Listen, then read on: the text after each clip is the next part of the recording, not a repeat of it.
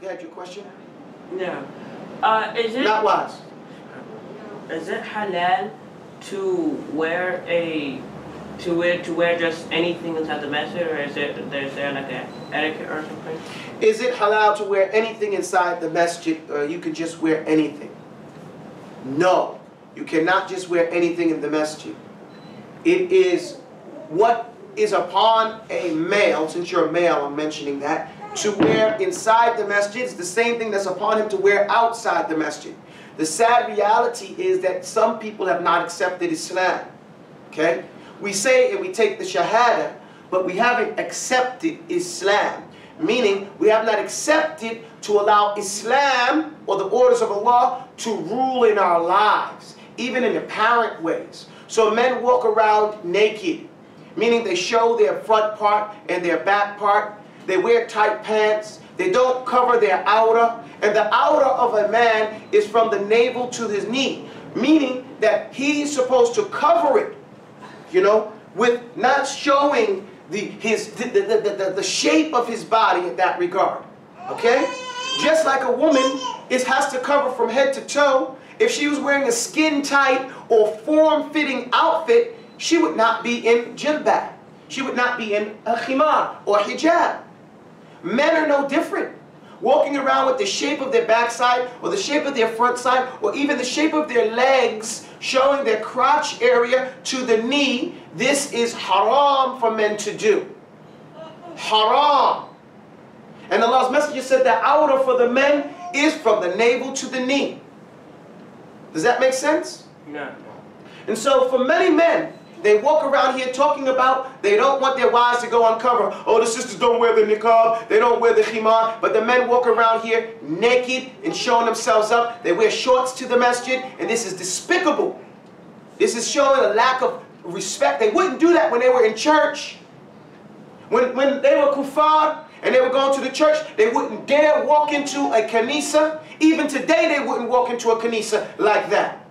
And even worse than that, they wear short t-shirts and show the crack of their backside when they go make ruku and everything like that. It's this disgusting habit that you see people doing. But we live in a time where if we cannot force them to do it. We don't have any physical authority to grab them in a headlock and beat them up like we like to and throw them out of the masjid and say, don't do that. Of course, that's not where we start. We're still at the stage where we're trying to give them da'wah.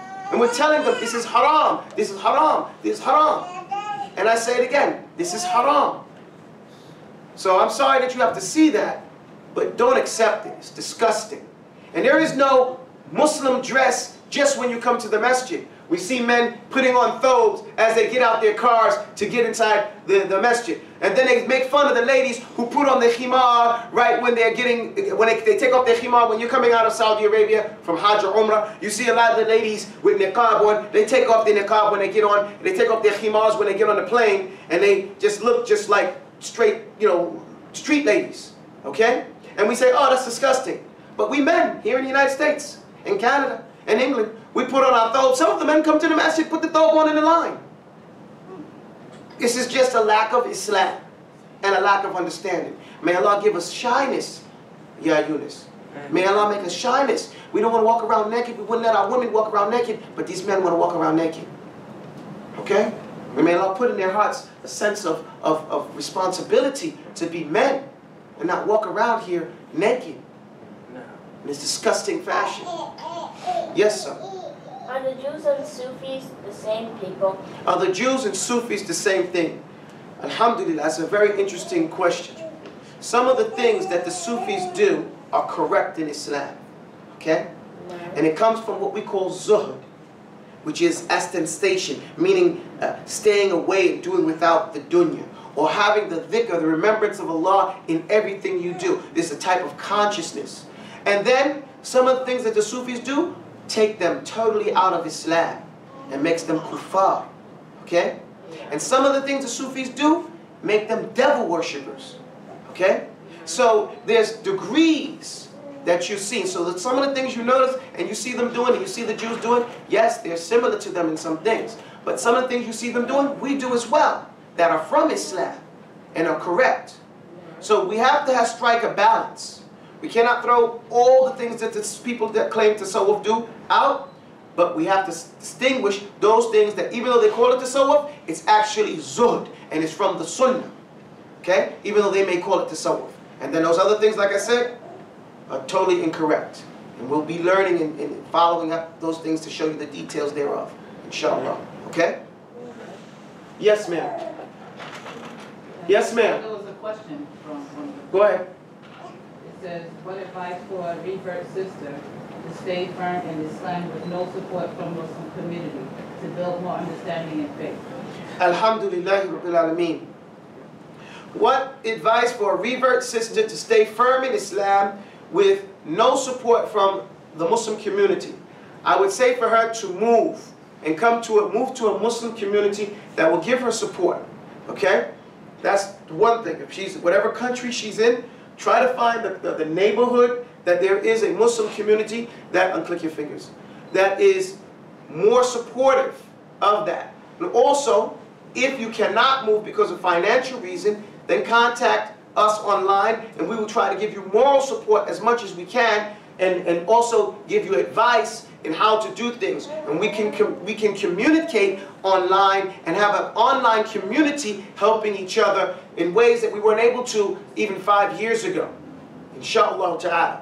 So stay in touch, and so we won't be without any Muslim communal support, but we can do what we can do. Ittaqillah mastata'tum. And I would advise the revert sister to learn the Quran and the basics of fiqh. And that would be there's a couple of books that she can read. One of them is the concise book of fiqh, or Mulakhasat al-Shar'iyya by Sheikh Fawzan. The other one is by Abdul Azim Badawi. And I have written a poem called Outlining Fiqh, in first grade fiqh. These will probably be better to help you understand it from a Western perspective, and we'll deal with that after Ramadan to expose you to those particular works, inshallah ta'ala, and Allah knows best. Any other questions? Okay. No, that's it. That's it? Okay. Let me just check. Abu Anis wants to know what book that is on the line. Which, oh, my lap? Ha ha ha.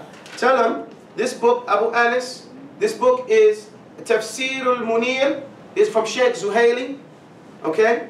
And it's fil Aqidah wa Sharia wal Minhaj, from our Sheikh Zuhaili.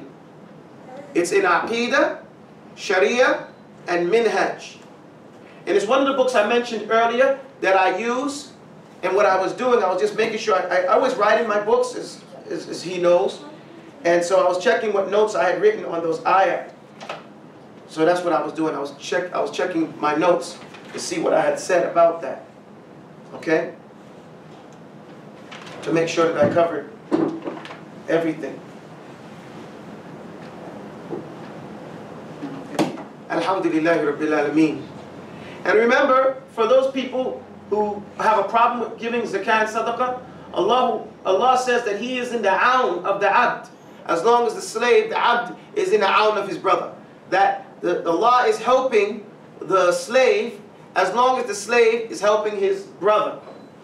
And as far as the one who has problem with riyah, showing off, he should remember this dua. Allahu Rabbi, la ushriku bihi shay'a. Allah is my Lord. Allah and only Allah. That's what the ta'keed is. Allahu Rabbi. Allah and only Allah is my Lord. And I'm not going to give anybody anything besides Allah. وَلَا أُشْرِكُ بِهِ شَيْئًا. So when you show off, who are you showing off to? Allah.